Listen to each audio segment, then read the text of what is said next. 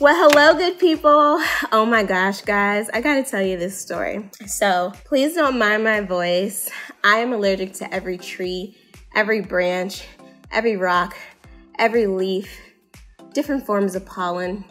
I am allergic, so I am dealing with that right now. But yo, these graduates, they gotta celebrate graduation. So me, I have to press through so I can make it happen. And so tell me why. Today I did the setup for the Mason 2022 sculptures. And so I woke up at 4 a.m., got to the campus at 5 a.m. and it was still dark outside, of course. So I had to set up in 2 locations. The 2022 was going on one location and the Mason was going in another location. So I get to my first location and I'm setting up the 2022. 2's looking good, pop that puppy in there. 0's looking good, pop that puppy in. Third number 2, pop that puppy in.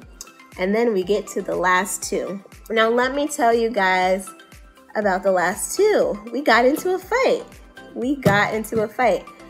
I went to go put that last number 2 in the grass, and that number 2 sucker punched me. I toppled over that number 2. I fell to the ground. She was underneath of me, and about 80% of her popped. That was not a fight that I wanted to win. So guys, luckily, it's like 3 hours before graduation starts, so I'm looking good on time, but now I gotta make it happen, right? So luckily, I had brought with me extra balloons. So I had to redo 80% of that number 2 there on site, which delayed me by a good 45 minutes or so. But I was able to get that number 2 looking right, put her in, told her about herself, and went on to take the Mason sculptures to the second location and where that was supposed to be. But if you guys could have seen me topple over that number 2, all I could do was laugh at myself because there was nothing else I could do.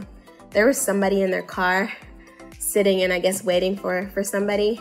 And I know they saw me topple over that number 2 and got a good laugh, but we were both laughing. So the number 2 got me. She tried to slow me down, but she didn't get me down, guys. But I wanted to get on here and share that story because this is the life of a balloon business owner. Things happen. You gotta MacGyver. You gotta think fast. You gotta keep moving. It's almost normal, guys. It's when things go wrong, when you're on site, remember this story and know, like, hey, don't let it get you down. This comes with the business.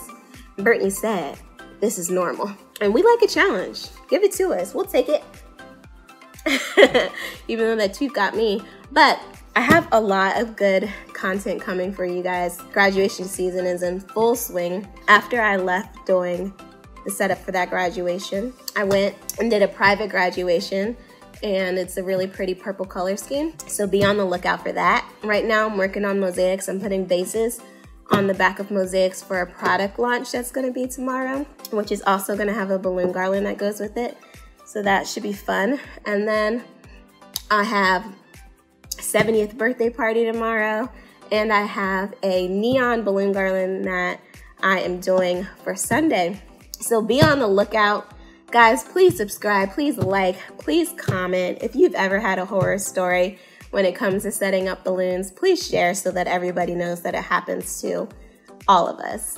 But guys, be on the lookout. We're about to have some fun. Thank you guys so much for letting me talk your head off about my tumble. And until next time, good people,